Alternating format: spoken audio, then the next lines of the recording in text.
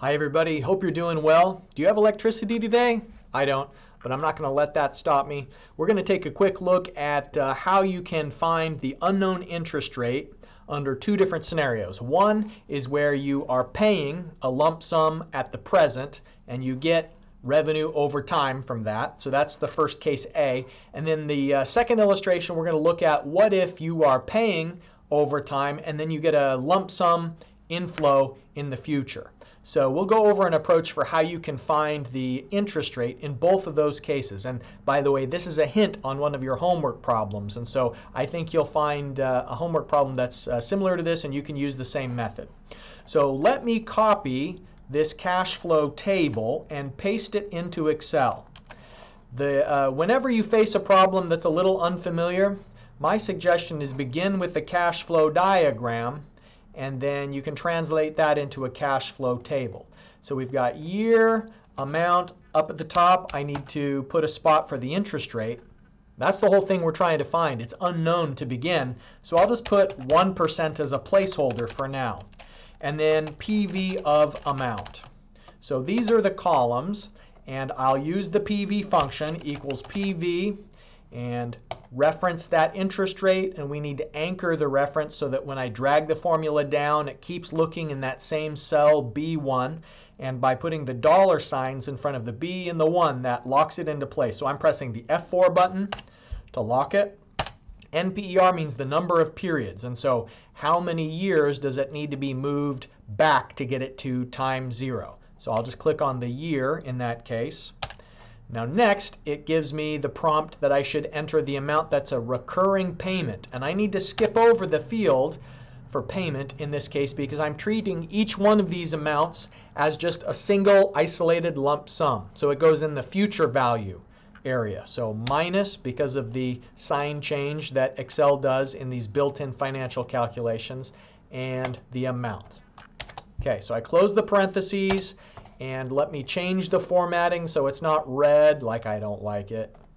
And now I can drag that down. And let me total that all up with the sum formula. And so what it has done is at 1% interest, right now we do not have balance between the inflow and the outflow. Remember that the definition of rate of return is what is the interest rate that makes the inflows and the outflows equal in terms of their cash, the time value of money. Okay, so 1% isn't right, 2% is getting closer, 3%. Now I could keep manually adjusting that over and over, and what I'm looking for is what interest rate makes the total sum of the present value of the amounts equal to 0. But that would be tedious to do it manually. So I'll go up here to the top ribbon and do Data, What If Analysis, Goal Seek. And my goal is I want this total to be equal to 0 by changing the interest rate. And so I'm telling Excel it can keep changing the interest rate over and over and over until it sees that there is 0 down here in this cell that's indicated C13. So I click OK. It thinks for a moment, and it finds that the rate of return is 3.73%. Okay, so I can change the number of digits that are showed there, or increase them, decrease them, but that's 3.73%. It's the rate of return for this scenario. Now let's look at the other case, where instead of getting revenue over time, like we did in the first example, in this next example, what we're doing is we're paying over time, and then we get some future payout. Or it could be like that you're saving some money in the future that you otherwise would have had to have spent. Hint, hint.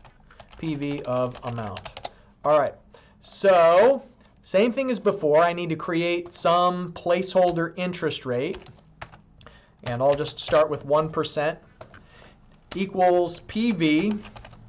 Next, refer to the rate. So here's my rate, anchored it as before. The N value is the number of years that it needs to be going back through time to get it to the present. So click on that. Skip over the payment field and minus of the amount in the future value field of the function. Close parenthesis.